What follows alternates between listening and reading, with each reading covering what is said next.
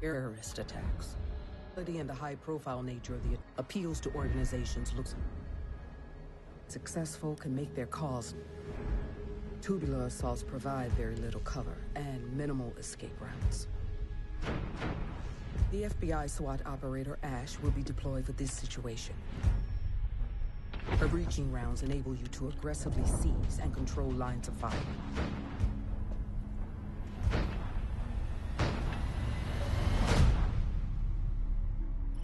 Hello everybody and welcome to episode 4 of Tom Clancy's Rainbow Six Siege Situations number 4, Tubular Assault. Today we do have to assault this aircraft in London Heathrow, I believe is where this is supposed to be located. And you will notice, I'm just going to say ahead of time, that I did not have the greatest health leaving this mission. I did complete the mission, which is why I put it in the video, but it was not done perfectly because I made a few stupid mistakes.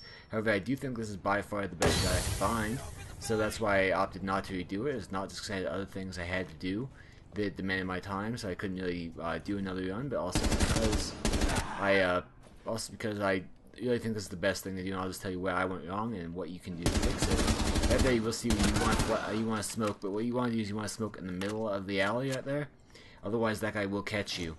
And then you want to go ahead and you want to lean over to the right side, not just to make you kill, not just to make it easier for you to kill these two guys, but you also get 1 star in just this first room by shooting them both while you're leaning. You don't have to lean around cover, you just have to lean. Now right here you're gonna wait for a second while Tweedledee and Tweedledum come.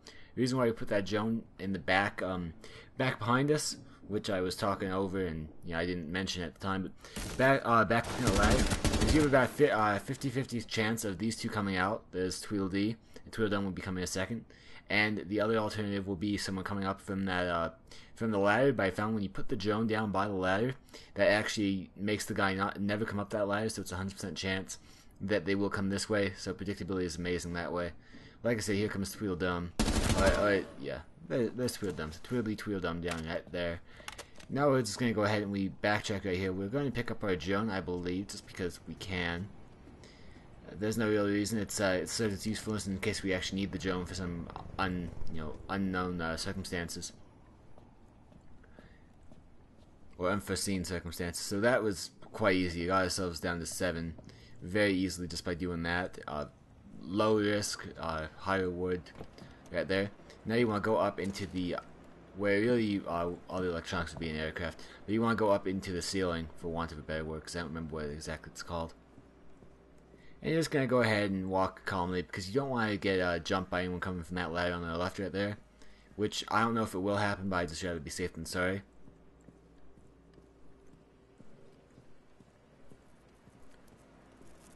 You probably could get away with running, because I don't think anyone will show up, but just you want to make sure.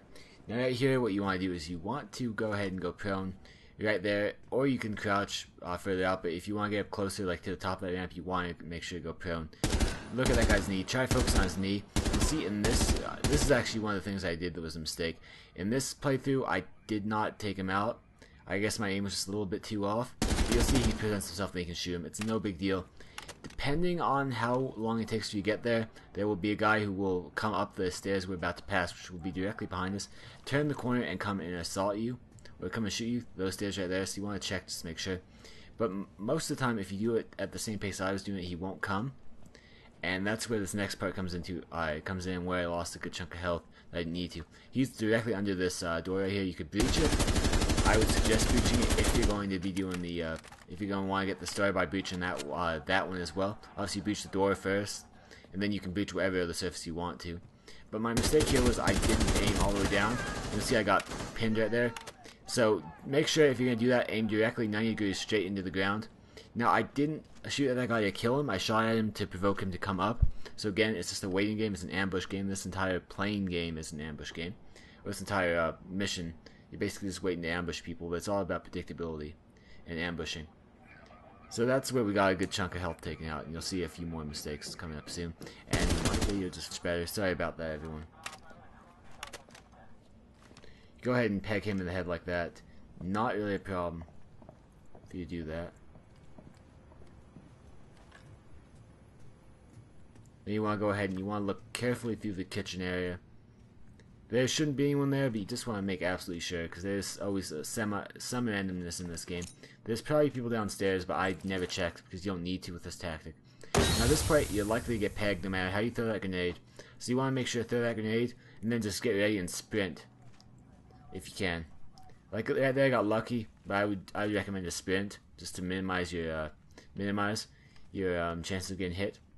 And right here, you see that's where the guy was, and that's where our mistake was. We didn't shoot all the way down, we just shot the first layer and hit the beam, and we called it good. And that is what you want to avoid. Like I said, just shoot directly down if you're going to use that tactic.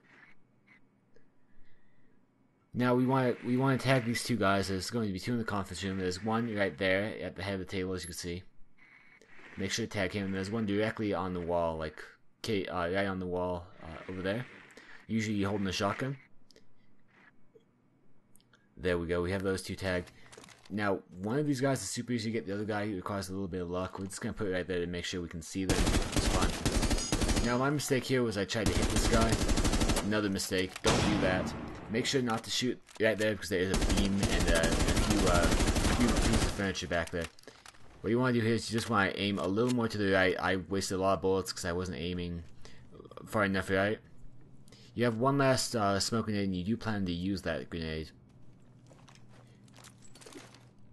Right here, you want to probably use that drone to line up the shot like what I did in the embassy mission. Rather than do what I'm doing right here. That was another one of my mistakes. First, I didn't place the smoke right, and secondly, I didn't place my shot. That cost me a little more. I'm at 56 now. Those two minor mistakes that I made cost me big, and you'll see I'm just 6 above the minimum par to get the 3rd star. So just go ahead and adjust for those. Now you want to lean around this edge right here, and again, game of ambush. Hit that guy, 1, 2, and then 3 is going to take a sweet time, but just rest comfortable knowing that you actually are down to the last guy, and he has to come through this way because there's no other way that this guy will come through. So as you'll see, we're just waiting for him. Stay focused. Obviously, it's easy to kind of daydream while you're waiting for this guy. But just conjure up enough focus to remember to hit him. There you go. Peg him in the head, and that will be the end of that. Very easy mission, actually. There's the achievement. You'll see it was the first time I did it.